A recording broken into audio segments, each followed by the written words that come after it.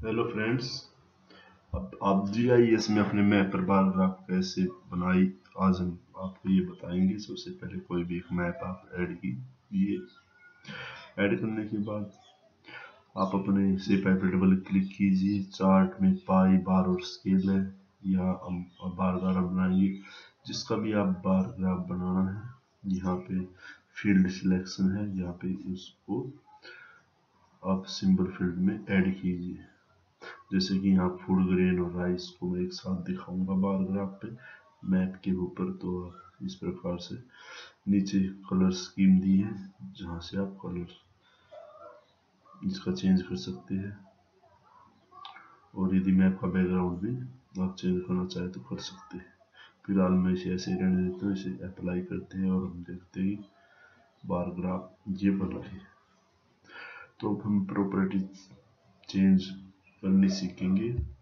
सबसे यहाँ पर बैकग्राउंड यदि चेंज करना चाहे तो हम कर लेते हैं।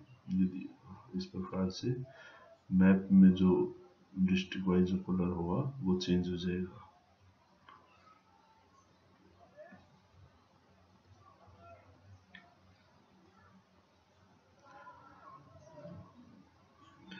और साइज चार्ट साइज आप कम ज़्यादा देखिए यहाँ से कर सकते हैं।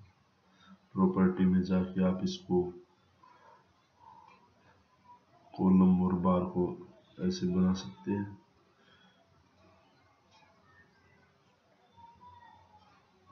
लैंडस्केप, ये लैंडस्केप में जैसे कि बार बन गए हैं।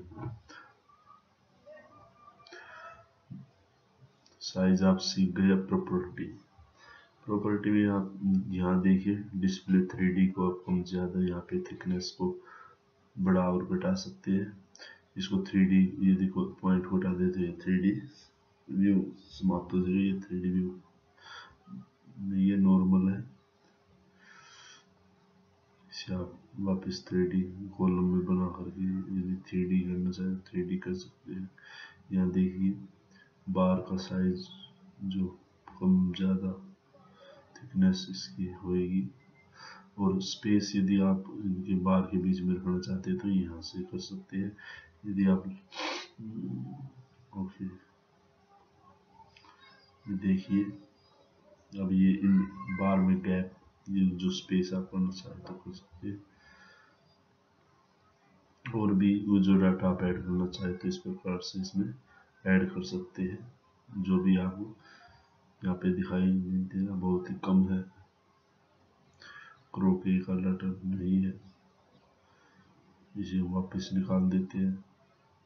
कोई भी जो भी डाटा आप ऐड कर सकते हैं इसमें, एक्स्ट्रा 1 2 3 4 ईयर वाइज भी आप इसे आप दिखा सकते हैं। यहाँ पे मैंने ईयर नहीं लिया है, तो ये केवल समझाने के लिए आपके लिए। जैसे कि आप देखते हैं कि ये पैरामीटर का जो वैल्यू है डाटा की बहुत ज़्यादा है, सिटी ये भी ठीक नहीं है। तो फिलहाल हम दो ही पैरामीटर्स को शो करते हैं।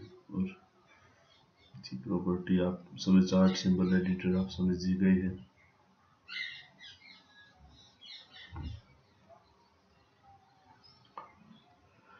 कलर चेंज करना चाहे तो कलर तो चार्ट सिंबल एडिटर से आप इस हर तरह के डायमेंशंस को चेंज कर सकते हैं। 3D व्यू को ऑन और ऑफ कर सकते हैं।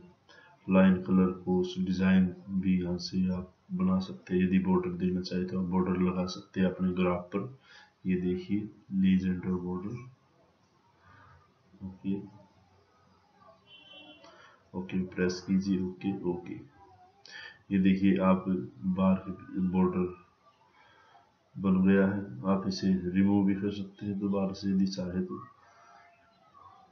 फिलहाल ये हम बाउंड्री आउटलाइन जो कि डिस्ट्रिक्ट आउटलाइन है उसको थोड़ा हम कम कर देते हैं।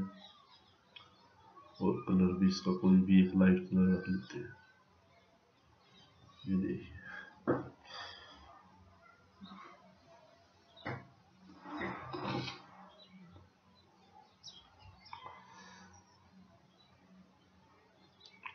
लेजेंड को यदि चाहो तो आप हटा सकते हैं। बॉर्डर को फिलहाल हम यहाँ से रिमूव कर देते हैं। ओके ओके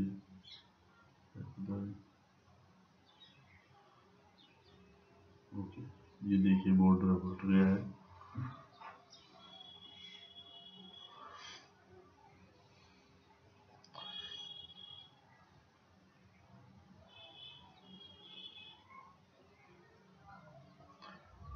इस प्रकार से आप अपने मैप पर ग्राफ को शो कर सकते हैं, बार ग्राफ को डिस्ट्रिक्ट वाइज। ये फूड ग्रेन और राइस को की प्रोडक्शन को दिखाया गया है।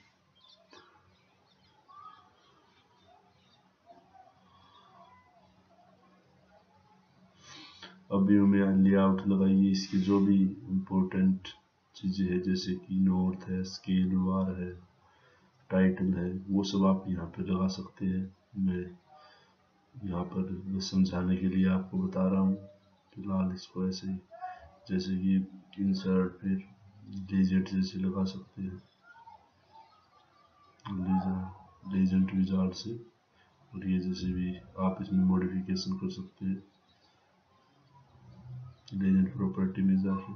फिलहाल मैं इसको ऐसे ही जल्दी, जो मैंने पहले अपने पुराने ट्यूटोरियल में बताया है कि किस प्रकार से आप इन चीज़ों को मॉडिफाई कर सकते हैं, फिलहाल ये मैं केवल समझाने ही पर्पज से इनको ऐड कर रहा हूँ।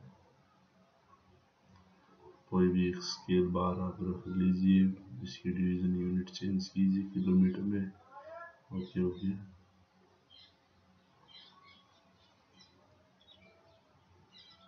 और कर्सर से पकड़ के आप कहीं भी से रख सकते हैं। मुझे आशा है कि आप को ये वीडियो पसंद आई होगी।